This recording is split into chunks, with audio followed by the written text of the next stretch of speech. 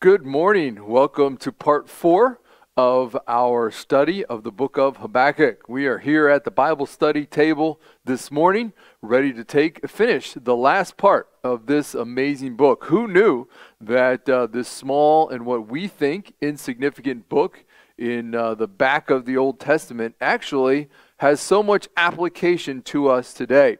I just want to kind of take you on a little review back through Habakkuk before we jump into chapter 3.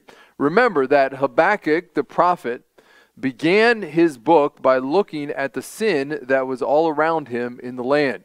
If you don't remember that, you can just pause, go back to part 1, check it out, because in part 1 we talked about all of the sin that was happening in the land at the time. We looked at the kings and how they brought idol worship into the nation. But here, Habakkuk, he looked at the sin of his country. Then he heard God in the second part of chapter 1, God was telling him that the Chaldeans were coming to destroy his nation. And Habakkuk asked God and says, God, how can you let your enemies destroy your people? But then God gives him an answer, and he tells him how that the Chaldeans are also going to be judged. Okay? And at the beginning of chapter 2, Habakkuk climbs up onto the watchtower. He wants to see what God is going to do in response to his questions. Well, God showed him in chapter 2 that he was going to judge those Babylonians. Now, Habakkuk climbs out of the depths of despair to worship on the mountaintop because he has seen the goodness of God. And, we need to remember that in all times, we need to see God's goodness. We can do this by understanding his character. True worship comes from understanding God's character. We understand that character by studying God's word. Now, I know today a lot of worship emphasizes feelings. They emphasize music. But what's the result? Worship that emphasizes feelings and music doesn't give us a great understanding of God, and it results in a very weak Christianity. Instead, we should be opening up God's word and studying his word. Now, as we look at what Habakkuk does here, we look at what does it take in our own life to go from the valley of depression to the heights of worship in our life. Well, here in Habakkuk chapter 3, Habakkuk starts out with prayer. What is he praying for? He is praying for God to work in the middle of his nation. Let's look first of all at that prayer that Habakkuk made. It is a very special prayer. Verse 1 of chapter 3 says, a prayer of Habakkuk the prophet upon Shigionoth. All right, now we get a word there that simply means a lament or a sad song. Okay, so this chapter is actually a song. This part of Habakkuk would fit very well into the book of Psalms because we have this sad song here that Habakkuk is singing about his people and about the enemies of God. And really think about, what did Habakkuk see? Habakkuk saw the sin of his people, and he was told that his nation was going to be destroyed. And then he was told that the nation destroying his nation was going to be destroyed. So as he sat there in Jerusalem, he was thinking about that city, and it must have been hard for him to comprehend. What would it be like to see his entire city totally destroyed? Well, what about you? Have you ever been in a situation where everything seemed bad? Maybe you even turned to God's people and things got worse. You need to do the same as Habakkuk. It's okay to lament sin. It's okay to feel sorry for sin. In fact, I was listening to the radio this week, and a lady on the radio was talking about the sin of domestic abuse. And she said, you know what, it is okay to lament and to be sad about physical domestic abuse because sin is sad. And we don't spend enough time crying over the sins that are taking place. And I think here we see the same thing from Habakkuk. He cries over the sins of God's people, the sins of God's enemies, but then he turns to God, and that's really the key. And Habakkuk not only prays this sad song, but as he hears God's message, he is afraid. Look at verse 2. He says, O Lord, I have heard thy speech and was afraid. O Lord, receive thy work in the midst of the years. In the midst of the years, make known. In wrath, remember mercy. You know, here in verse 2, Habakkuk is praying to God. He hears God's word, and he was afraid. What did he hear? Well, go back to chapter 1, and you can see exactly what Habakkuk heard. He heard that his people were going to be destroyed, Jerusalem was going to be destroyed, and then the Babylonians were going to be destroyed. He hears destruction, destruction, destruction. That should make you afraid, and that's the way Habakkuk was. But Habakkuk is not just afraid, but he's praying to God. In the middle of verse 2, he says, O Lord, revive thy work in the midst of the years. In the midst of the years, make known. He is asking, he's praying for revival in his country, saying, God, in the middle of destroying our people, please revive what you are doing with my people. And I would encourage you, if you want to see how did Habakkuk's prayer revival work out, look at 3 different books of the Bible. Daniel talks about the revival that was taking place in people's hearts as they were in Babylon, at least in the heart of Daniel himself.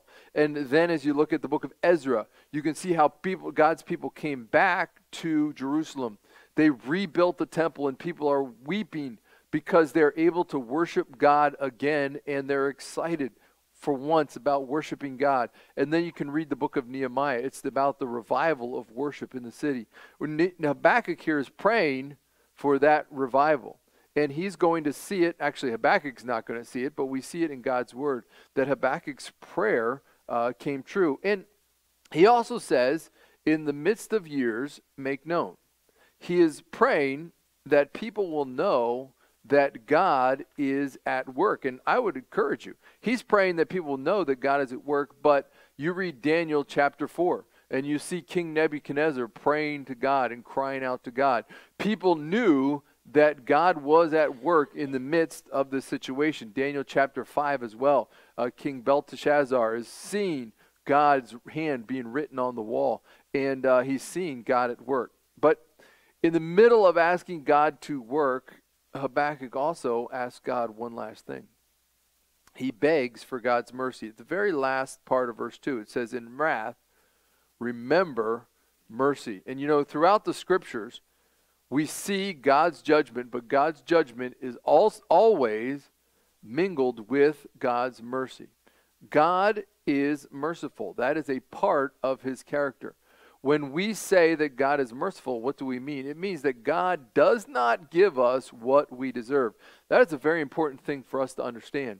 In the midst of difficulty, in the middle of hardship, when things are not going our way, we need to remember that we deserve the punishment of death, and we deserve hell because of our sin.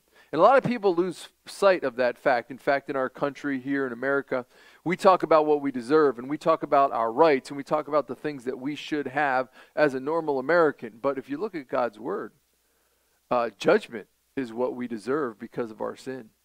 We deserve the punishment in hell, and it's only because of God's mercy that we aren't experiencing those things. And Habakkuk here is asking God in wrath, remember mercy. Now, as we move to the middle part of this book, verses 3 through 15, we're going to see a vision. And that is Habakkuk takes the time to ponder the greatness of God. And as you go through this section, there are lots of woes, W-O-E, okay? And if you're a horse person like I am, that's not the woe you're thinking about, where we're trying to stop the horse. Instead, woe is stop and think about what God has done. And you know, this middle section, if you think of it as a beautiful song, it's really a song about the history of the nation of Israel. It's really a song about what God has done for his nation. And we start in verses 3 through 5, where we see that God came in splendor. Verse 3 says, God came from Teman, and the Holy One from Mount Paran, Selah. His glory covered the heavens, and the earth was full of his praise. And his brightness was as the light. He had horns, coming out of his hand, and there was the hiding of his power.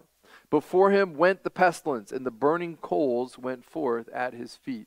You know, here we see this beautiful picture of God. Now, we're given these locations, okay, in verse 3.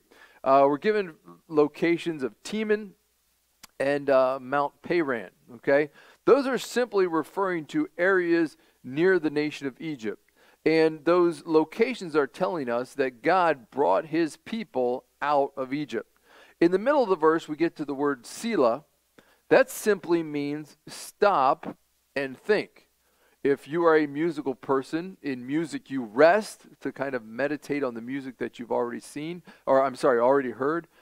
Similar here is that we're stopping and thinking about God's power. And we're reminded here in this passage that God's glory is seen throughout all of the earth. Now, I do want to draw your attention to some interesting words here, because verse 4 says, and his brightness was as the light. He had horns coming out of his hand, and there was the hiding of his power. Verse 4 is really telling us that God's glory is throughout all of the earth, but we cannot totally see all of God's glory, and as a result, God used light to hide all of his glory.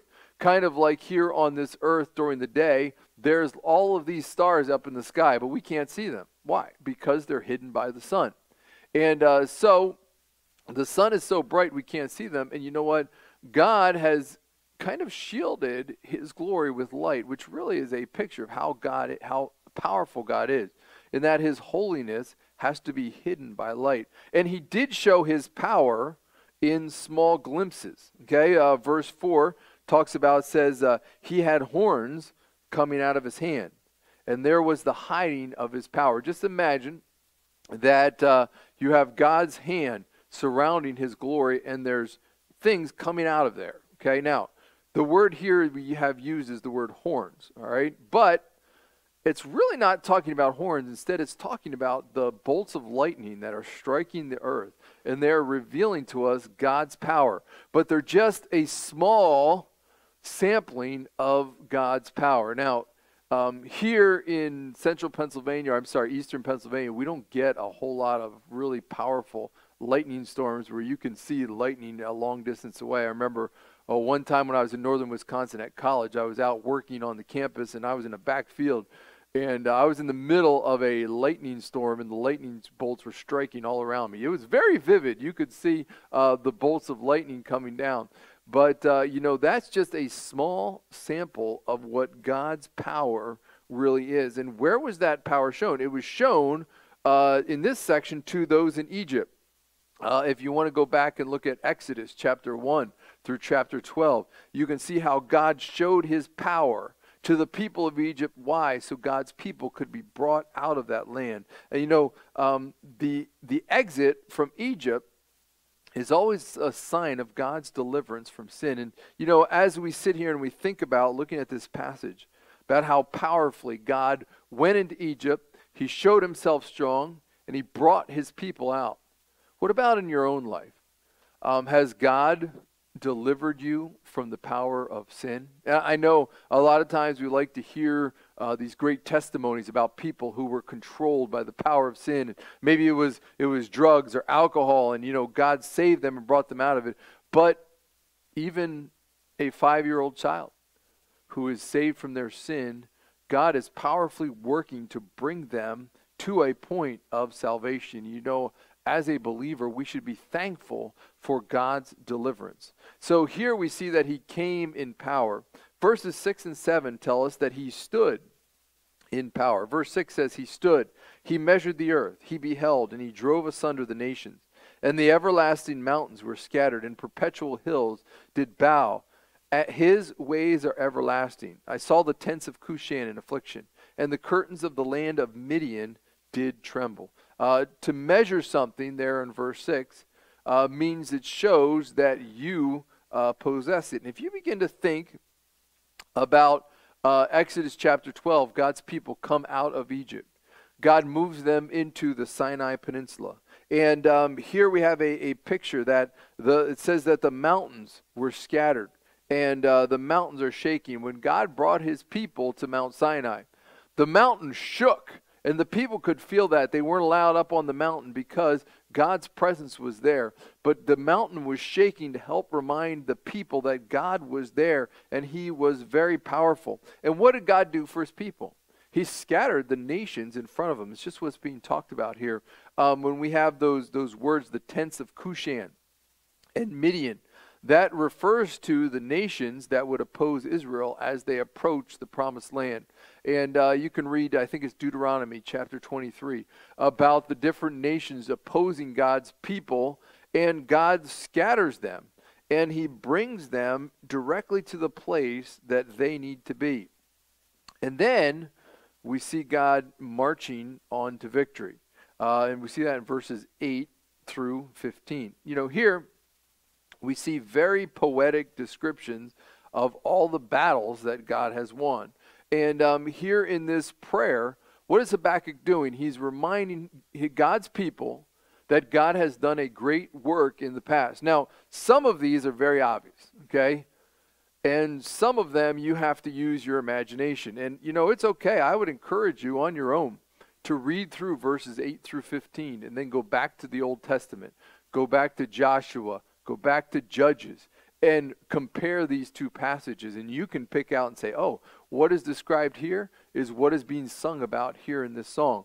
Habakkuk has a very specific purpose. What he's trying to do to get God's people to think about what God has done in the past for them. Verse 8. Verse 8 says, was the Lord displeased against the rivers? Was thine anger against the rivers? Was thy wrath against the sea? That thou didst drive out thine horses and thy chariots of salvation? Now, talking about rivers and sea. Now, if you think about the nation of Israel and you go to the book of Exodus and you think about them in the sea, I hope you're thinking about the Red Sea, right? In fact, this week, as we did our Wednesday night devotional, my son Josh challenged people to let us know what places in the Bible they would like to go. And someone texted us and said, I would love to walk through the Red Sea. And that's what's being described here in verse 8. God brought his people to the Red Sea. And behind them, the nation of Egypt, the armies of Egypt are coming.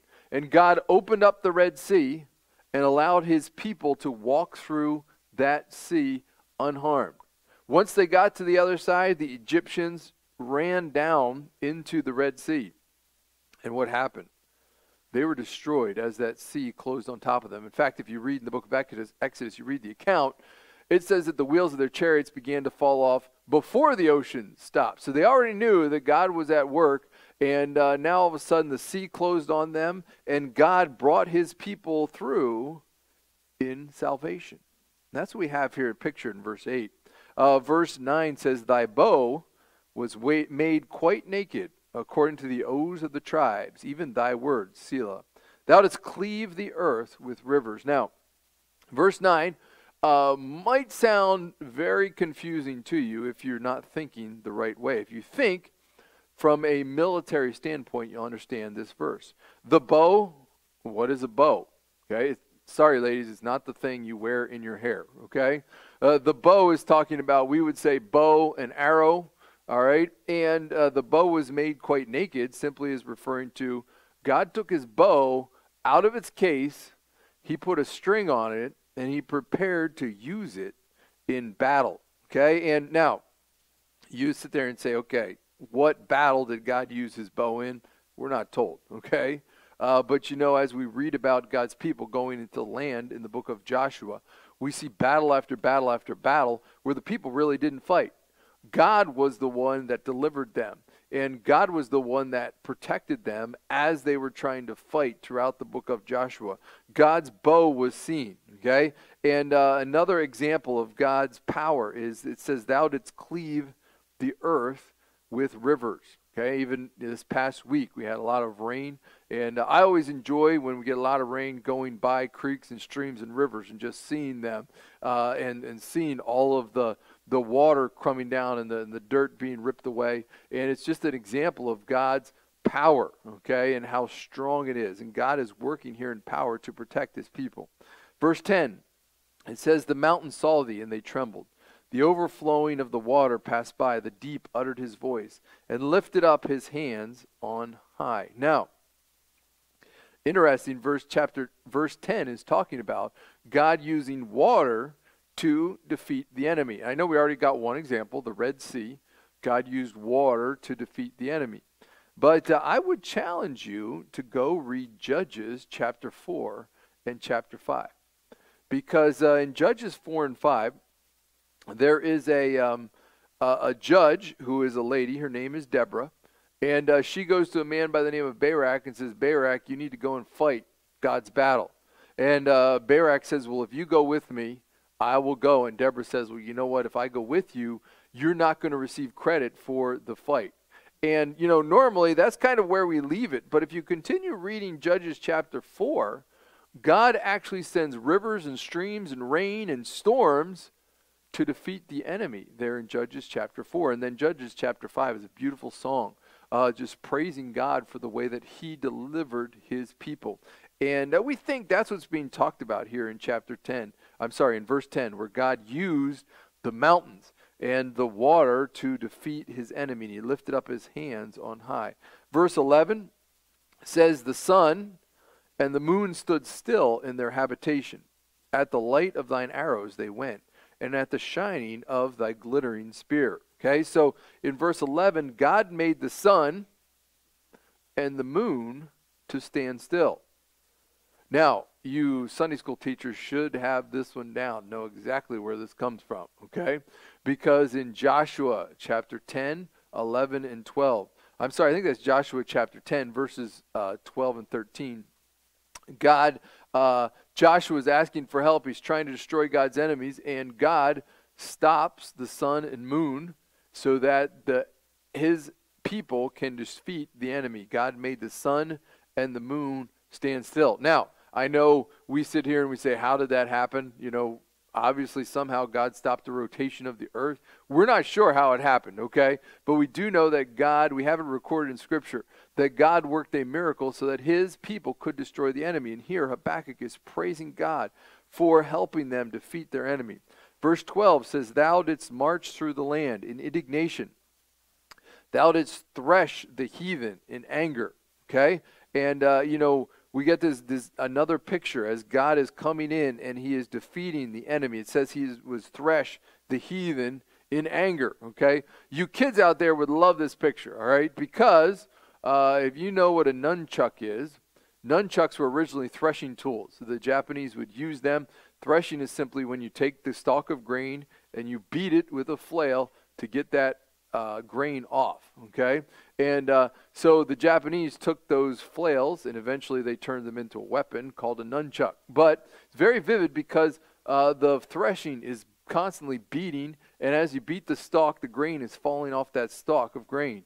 You know what? Here's the picture. As God went through the nation, the promised land, there was no enemy that could stand in front of God. He was threshing them out. They were falling down in front of him. And, verses 13 through 15 shows us that God provided salvation for his people. Verse 13 says, thou wentest forth for the salvation of thy people, even for salvation with thine anointed.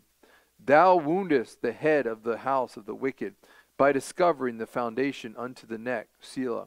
Thou didst strike through with his staves the head of the villages. They came out as a whirlwind to scatter me. Their rejoicing was as to devour the poor secretly. Thou didst walk through the sea with thine horses, through the heap of great waters. Now, I want you to be careful as you read about this, okay?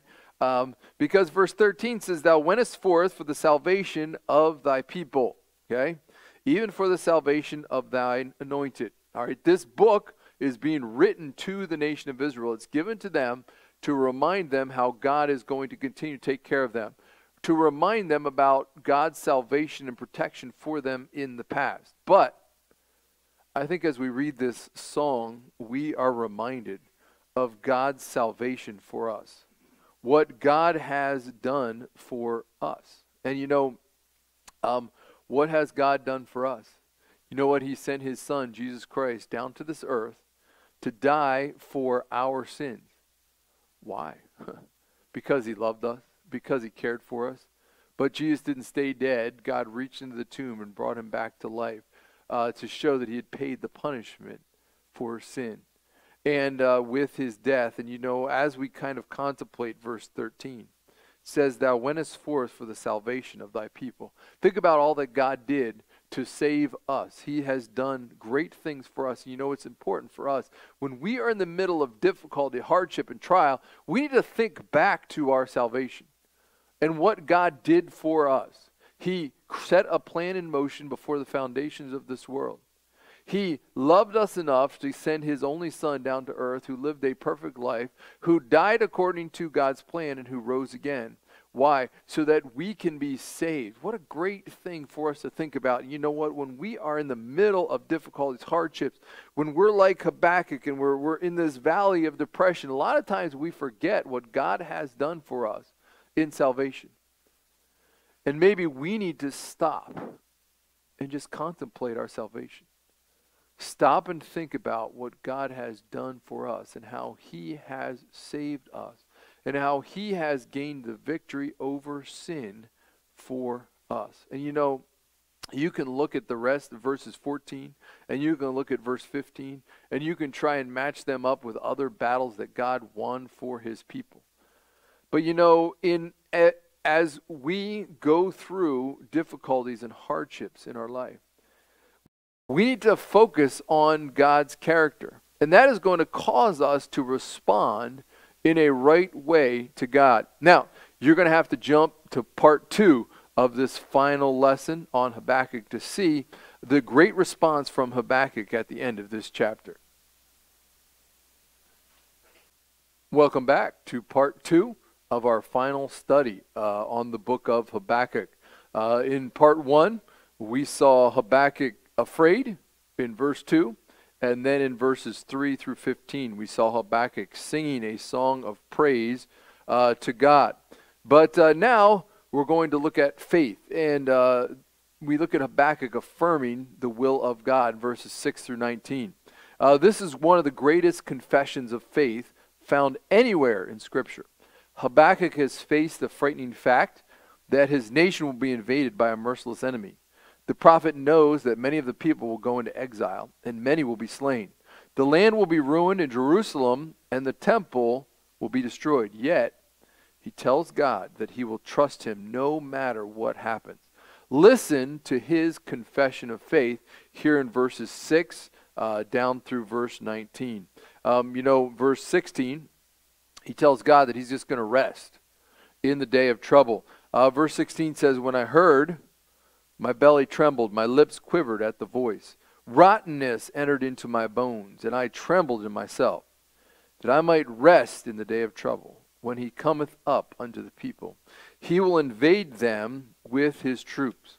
In verse 16, we are reminded that Habakkuk is physically affected by all of the trouble that is about to fall on his people. And you can even see a list of things that he says. He says, my belly trembled. My lips quivered. Rottenness entered into my bones, and I trembled within myself. Now, these are all poetic expressions, okay? You can use them. You can try and figure out exactly what he's saying. Basically, he's saying, you know what? I was scared to death that I'm going to see the enemy. I'm going to see these Babylonians coming into my city. And, I would just kind of challenge you to think, what would it be like? Because the Babylonians came to Jerusalem and they began to attack the city. I'm sure most of you listening have never been through as traumatic an experience as that would be. And Habakkuk is imagining what that day is going to be like, how awful, how horrible it's going to be. But he says in the middle of verse 16, I might rest in the day of trouble. I want you just to picture, here is the city of Jerusalem. The Babylonians are outside, their battering rams are smashing against the wall. Inside, the people are scrambling. The moms are looking for food. The soldiers are running through the streets. They're manning the walls. And there's Habakkuk. What's he doing? He's swinging in a hammock totally at rest in the middle of all the chaos. That is the picture that he is drawing here.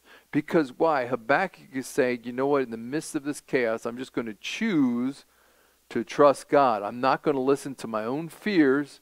I'm not going to trust in my own feelings. Instead, I'm going to be still, and I'm going to know that God is in control. And then Habakkuk goes on in verses 17 and 18 and say, I am going to rejoice in the Lord. Verse 17, Habakkuk draws a picture of now Israel has been conquered. What does the land look like? Verse 17, he says, although the fig tree shall not blossom, neither shall fruit be in the vines. The labor of the olive shall fail. The fields shall yield no meat. The flock shall be cut off from the fold. And there shall be no herd in the stalls. You can just imagine as the Babylonians march away from Jerusalem. And history tells us that they spent about 2 years as an army in the area surrounding Jerusalem, eating all of the animals that were there, destroying all the fields, wiping out the olive vineyards, and then eventually they conquer Jerusalem and they go away. What was it like to just walk around Jerusalem and in the Judean hillside? It would have been very barren, very much destroyed. We get a beautiful picture of it here from Habakkuk. He said the fig trees aren't blossoming. There's no fruit in the vines. That's referring to the grapes, no grapes growing. The labor of the olive trees shall fail. There's no olive oil. The fields, there's no crops in the fields anymore. And there's no animals. They've all been captured, kidnapped. The sheep have been slaughtered. The cows have been slaughtered. They've all been taken away. What a horrible destruction there must have been. And he's in the middle. He's picturing being in the middle of great economic trouble. But how is he going to respond? He is going to respond with rejoicing.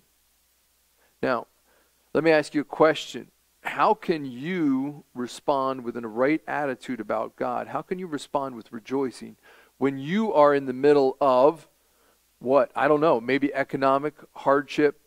Maybe you lost a job. Maybe you're going through a relationship problem. Maybe you're having difficulties with your children. You know what? How are you going to do it? You're going to do it by looking to God's goodness. And look at verse 18.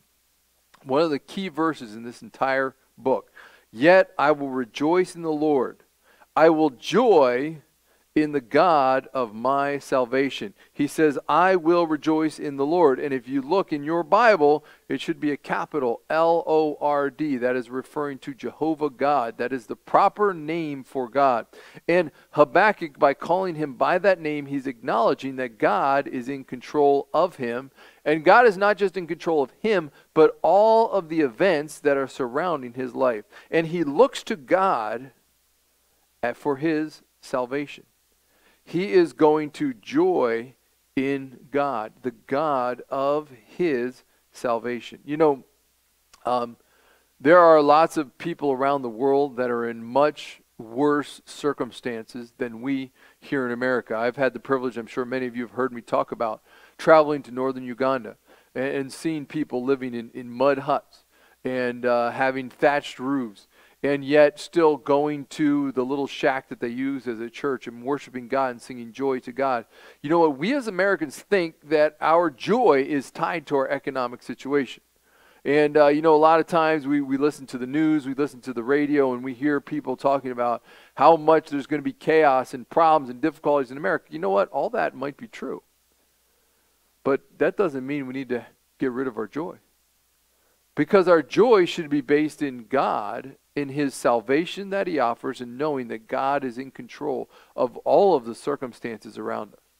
That's how Habakkuk is able to rejoice in the middle of this chaos that's about to happen to him. He can rejoice because he knows that God is in control. And he's saying, I'm going to rejoice, God, because you are in control. And then verse 19, he says, the Lord God is my strength, and he will make my feet like hinds' feet, and he will make me to walk upon mine high places. Now, once again, we get some pictures here, okay? And, Habakkuk is saying that the Lord God is his strength. And it goes on to say that he will make his feet like hinds' feet, okay? Now, For those of you that live in Pennsylvania, you know what hinds are, okay? They're deer. And I know here in Bucks County we have deer everywhere. Just the other day I woke up and I looked out my window and there were deer in my yard. It was 3 does walking through the yard, and they're just walking nice and calmly, walking along. I thought, wow, I can watch these deer for a while because they don't see me. I'm just looking out the window. There's nobody outside to bother them.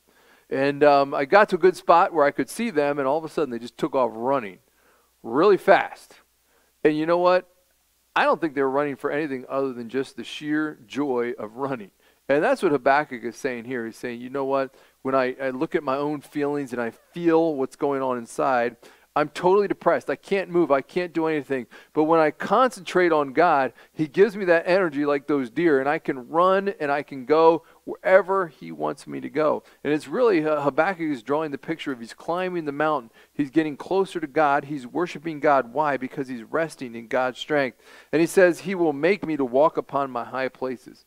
What are the high places? That's a picture of just walking with God and worshiping God and being focused on God. You know, when Habakkuk started this book, he was down in the valley. He was wrestling with the will of God. Then he climbed higher and he stood on the watchtower, waiting for God to reply. After hearing God's word and seeing God's glory, he became like a deer bounding confidently on the mountain heights. His circumstances hadn't changed, but he had changed. And now he was walking by faith instead of sight. He was living by promises, not explanations. You know, it isn't easy to climb higher in the life of faith. But who wants to live in the valley? Like Habakkuk, we must honestly talk to God about our difficulties. We must pray. We must meditate on God's word, and we must be willing to experience fear and trembling as the Lord reveals himself to us. But it will be worth it as we reach new summits for faith and discover new opportunities for growth and service. And how do we do that? You know, Habakkuk was given just an amazing, hard to take prophecy that his people were going to be destroyed. They were going to be wiped out. But you know what? Habakkuk, instead of focusing on the destruction to come, he focused on God's character and God's goodness. And he chose to rely on God no matter what. Well, what about you? What are the circumstances that you're going through? I don't know what the specific circumstances that you're going through are. But you know what? You can follow the same path as Habakkuk. You can choose to trust God. You can choose to rely on God no matter what. And you know what? God will put joy into your life as a result. Let's pray and let's close our study of Habakkuk by just thanking God and praising him for how good he is to us. Dear Lord, we thank you for what you have done for us. We thank you so much for this challenge from this little book in the Minor Prophets. We thank you for its reminder that you are always in control, no matter what happens, no matter what difficulties we go through. And Lord, we ask that you would help us to trust you, to rest in you, to rely on you, to be the one that is taking care of us in these difficult times. Lord, we thank you for the joy that we have in our life because of your salvation. In Jesus' name we pray. Amen.